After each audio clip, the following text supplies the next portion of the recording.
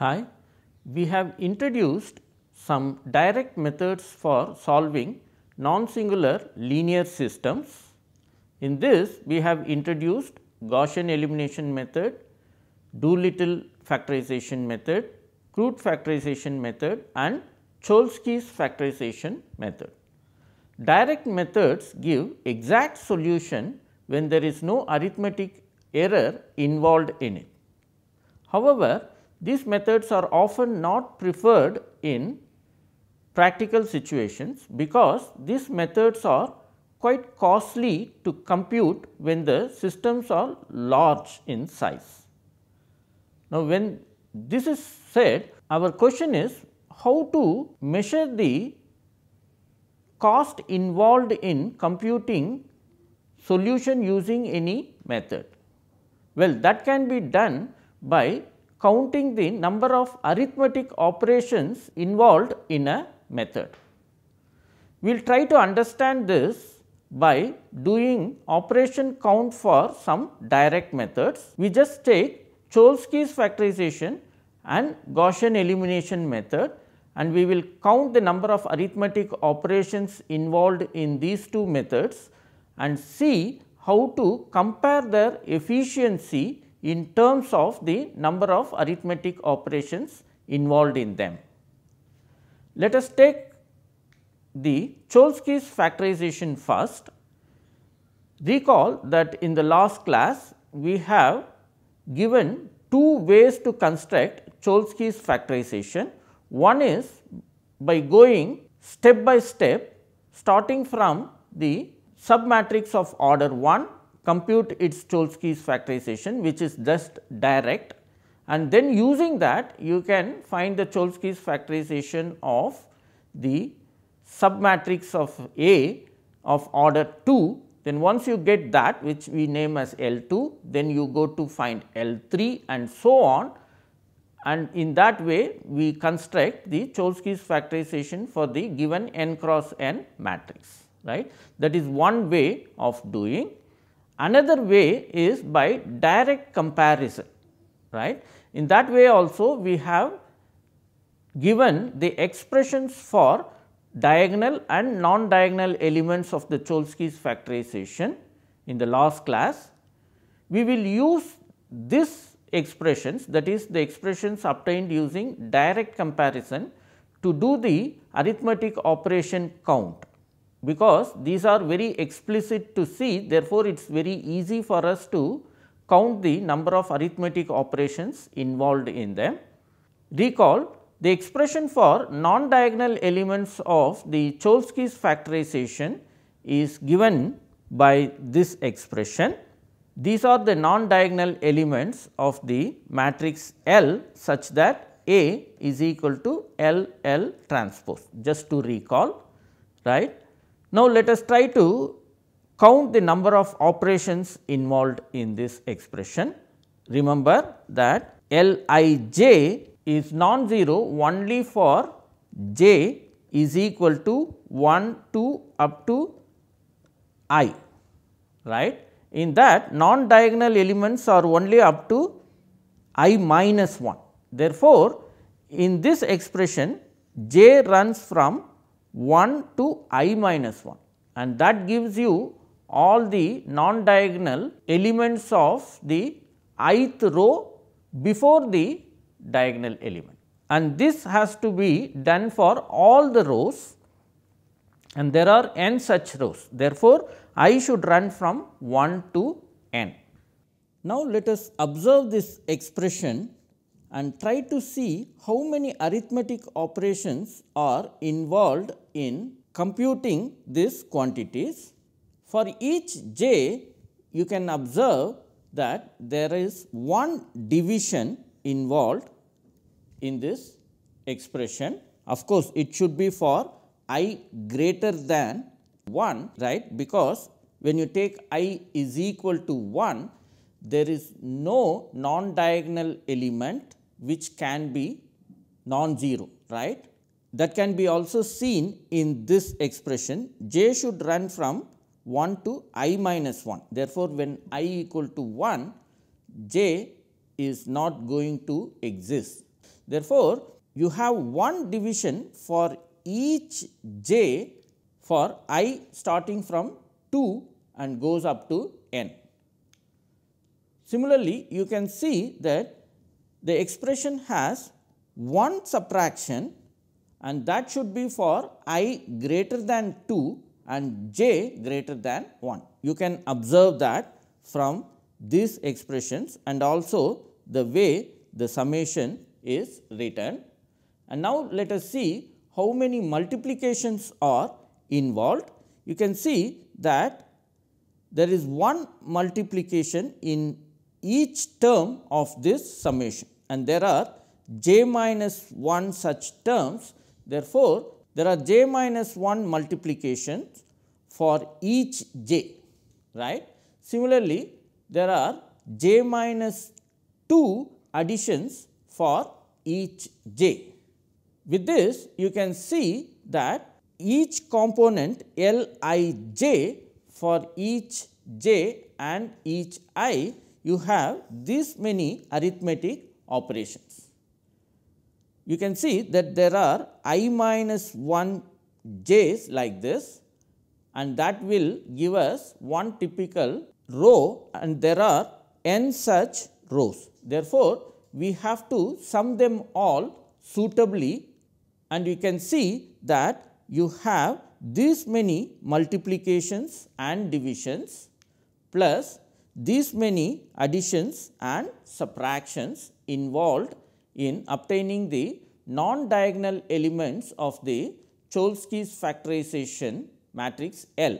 Now, we just have to add these terms. There are some elementary formulas that can be used in order to simplify these expressions, and you can see that this expression will finally simplifies to n cube by 3 plus some constant times n square plus some constant times n. In all these operation counts, generally we are not interested in the exact expression of this operation counts, rather we are interested in what is the power of the leading term in this expression, because that tells us how fast the computational cost will increase as n increases, right. That is the main interest in studying the efficiency of any algorithm, not only in Cholesky's factorization.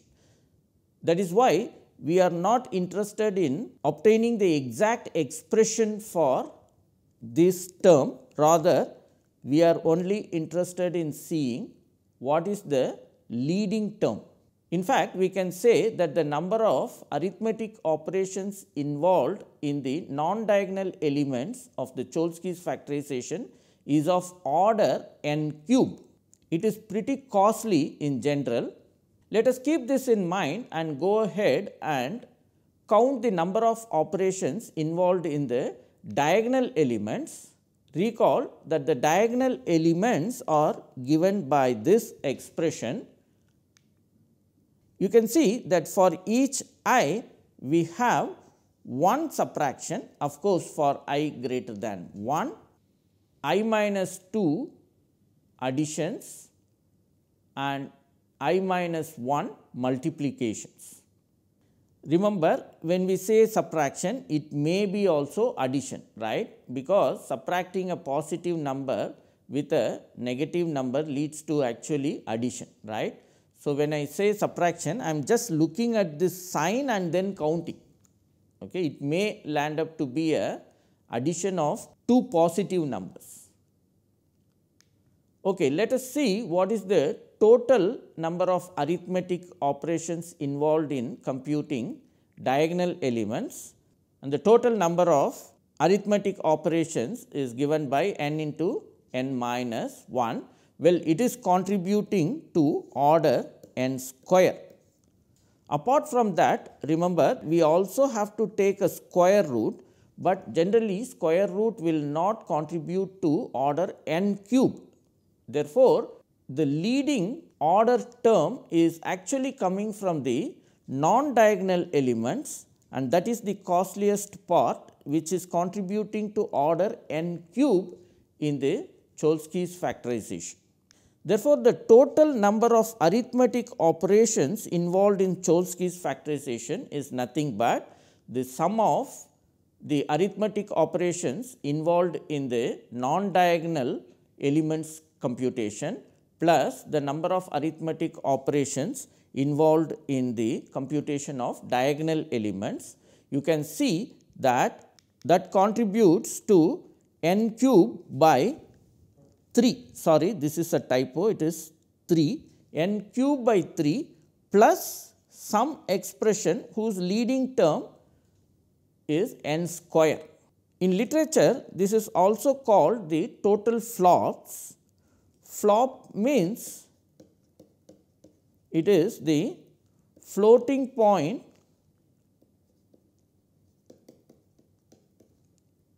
operations. Now, we got an idea of how many arithmetic operations or flops involved in Cholesky's factorization. With this, we can understand the time taken by the Cholesky's factorization in order to get a LU decomposition of a given symmetric positive definite matrix. With this, let us now go to the Gaussian elimination method and try to see how many arithmetic operations are involved in the Gaussian elimination method. Let us recall that Gaussian elimination method has 3 parts. One is the left hand side elimination. Remember, we have to eliminate this to get an upper triangular matrix U x equal to some b tilde. Some other b will come, because when you do all row operations, correspondingly you will do the same operation on the right hand side vector also. Therefore, when you are modifying the left hand side coefficient matrix, correspondingly the right hand side will also get modified, right. Therefore, we can say that the Gaussian elimination method involves 3 steps. One is the elimination step, that is eliminating A to the upper triangular matrix U, that is A to U, and then the modification of the right hand side vector, that is B to B tilde. Once you do that, you get an upper triangular system, right. Then you go for the backward substitution to get the solution. So, that is the way we have done the Gaussian elimination method. Therefore, the method involves 3 steps. Let us try to see how to do the operation count for each of these steps. Let us take the elimination step. In this step, if you see, to make this coefficient 0, what we do is we multiply the first equation with m21, right, and then we will subtract that equation with the second equation, roughly speaking, that is what we do. So, how many multiplications are involved in just making this term 0 and thereby getting a modification for the second equation at the step 1, that is our first task. You can see that there are n multiplications. Remember, I am only doing the left hand side elimination, the right hand side we will do later. The left hand side elimination has, in order to eliminate the first coefficient of equation 1 in step 1, we have to do n number of multiplications, and then how many addition or subtraction is involved? Well, again there are n terms, therefore, n addition or subtractions are involved in this.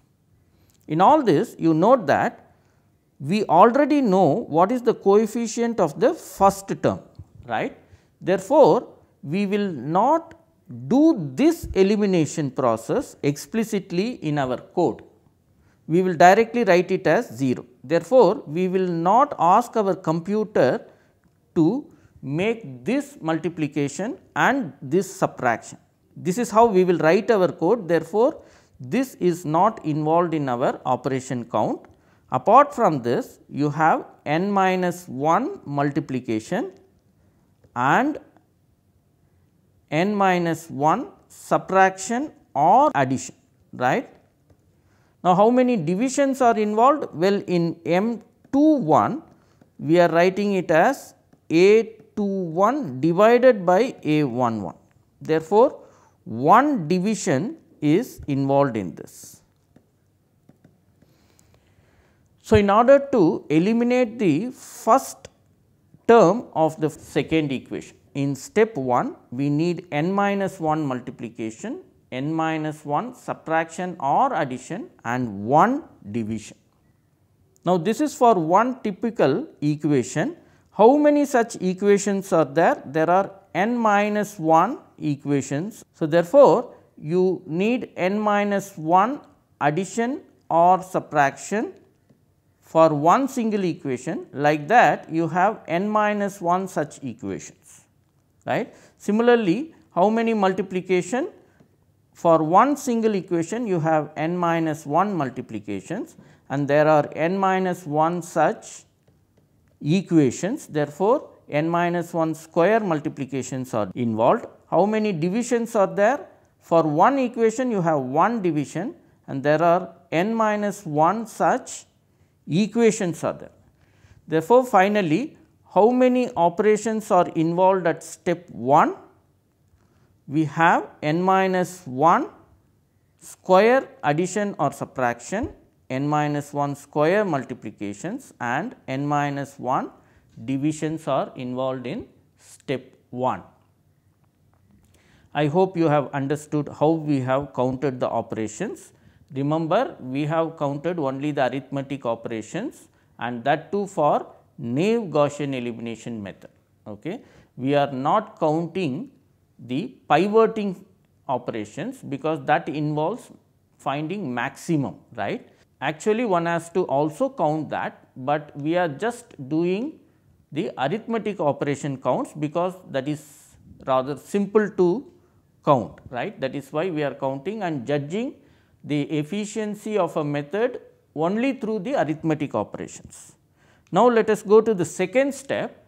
Well, in the second step, we have only n minus 2 equations, right, because already this much is done. Therefore, we will start from third equation onwards and go up to n. Therefore, we have n minus 2 such equations and similarly, all these elements are made 0, right.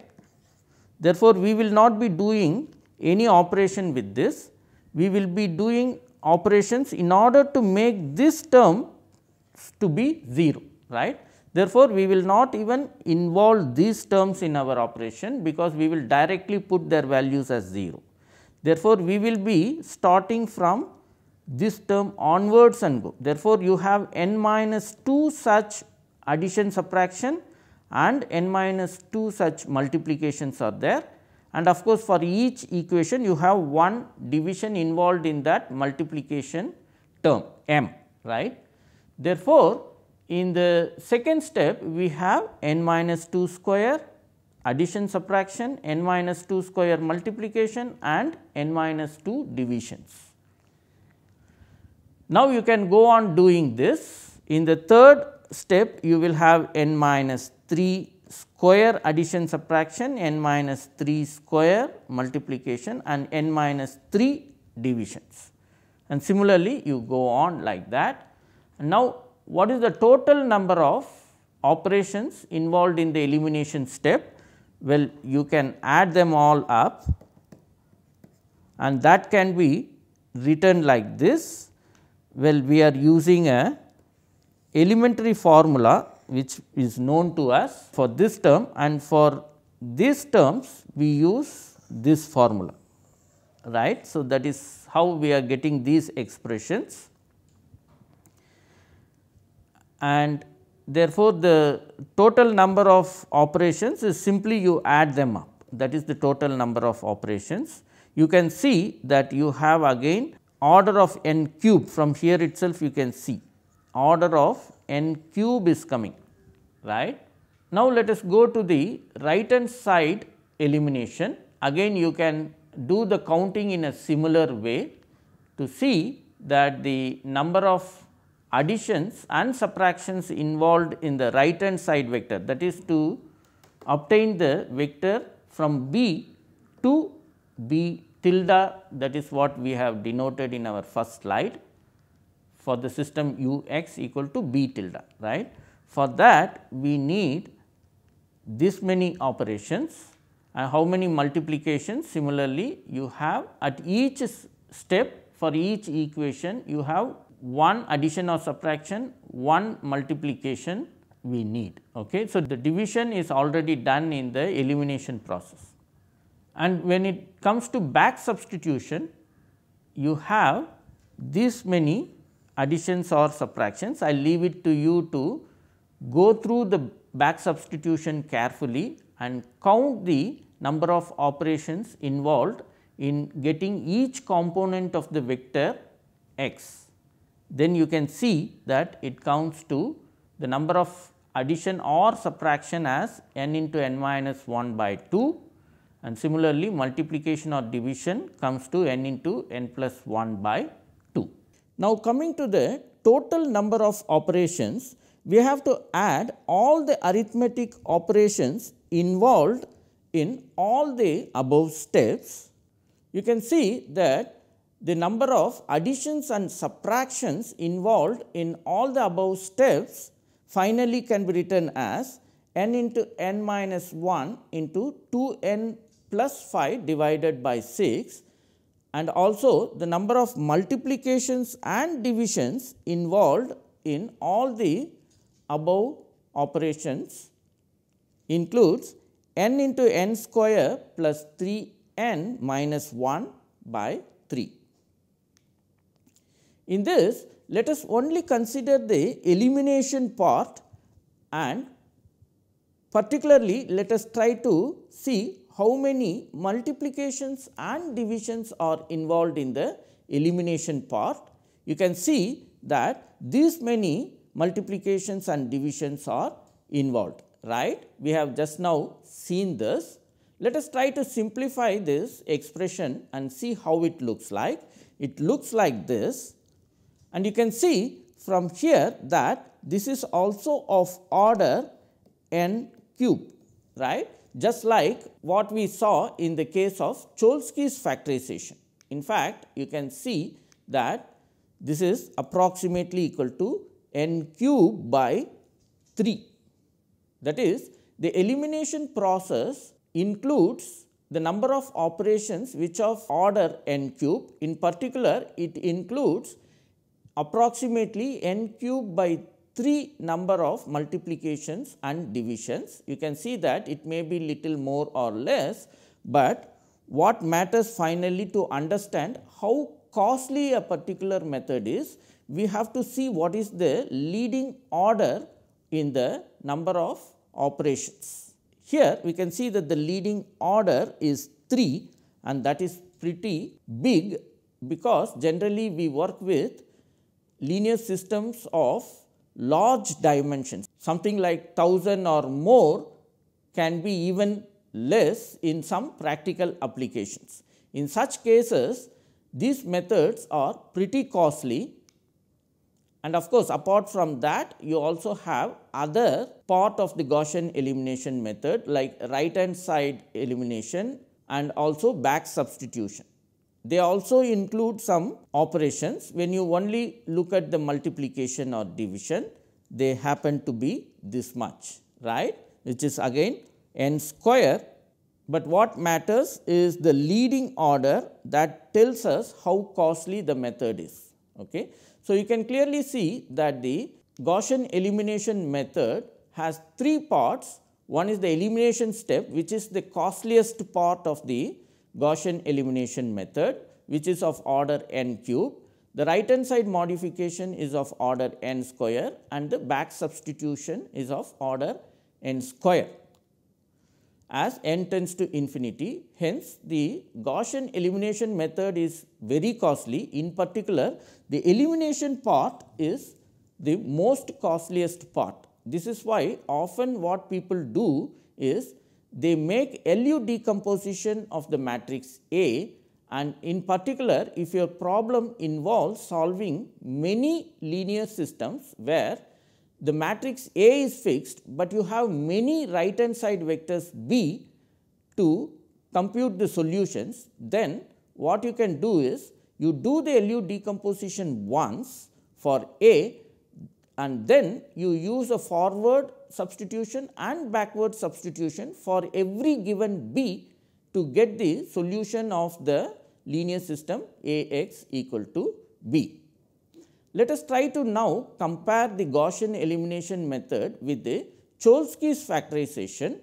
For that, we will only consider the elimination part, that is the left hand side elimination of the linear system, which is equivalent to the LU factorization of the matrix A using the naive Gaussian elimination method. If you recall, the number of multiplications involved in this process is 1 by 3 into n cube approximately, right. Similarly, you can also see that the number of additions or subtractions involved in the elimination process amounts to approximately again 1 by 3 into n cube. Therefore, if you add these two, we can say that the total number of operations, that is multiplication or division and addition or subtraction involved in the LU factorization of the matrix A using the naive Gaussian elimination method is 1 by 3 n cube plus 1 by 3 n cube, that amounts to 2 by 3 n cube number of operations, plus of course you have some lower order terms, right. But at the leading level you have this many arithmetic operations involved in the LU factorization of A using Gaussian elimination method. Now, let us recall from the Cholesky's factorization, we had the total number of operations coming to be approximately 1 by 3 into n cube, of course, plus some lower order terms. Now, at the higher order level, you can see that Cholesky's factorization needs only half of the effort put to get LU factorization for the matrix A using Gaussian elimination method. In fact, you can see that the Doolittle factorization and the Crout factorization are also equivalent to the Gaussian elimination method. Therefore, they also amount to something equivalent to this many arithmetic operations involved in them. This shows that when you are working with a symmetric and positive definite matrix, it is always preferable to go for Cholesky's factorization. Of course, it is not surprising for us to see that Cholesky's factorization is little efficient than the other factorizations, because Cholesky's factorization uses the symmetric nature of the matrix A, and thereby it has to only compute L, but not U explicitly, whereas the Gaussian elimination method, Doolittle factorization and also Crout factorization, they work for any suitable invertible matrix and not necessarily symmetric, and they have to compute both L as well as U explicitly. That is why they involve more computational time than Cholesky's factorization. Therefore, the moral of this class is that whenever you are working with symmetric positive definite matrix, you always go for Cholesky's factorization. Remember that this operation count is only for the way we have computed the Cholesky's factorization using the algorithm we introduced in the last class. There are other ways to obtain Cholesky's factorization. For instance, one can also obtain Cholesky's factorization from the Doolittle or Crout factorization. That may not lead to this kind of efficiency, because you will be spending time anyway equivalent to this much of time when you are computing the Doolittle or Crout factorization. Therefore, when you have a symmetric and positive definite matrix, you go for the Cholesky's factorization in the methodology that we have introduced in the last class. With this note, we complete our discussion on direct methods. Thank you for your attention.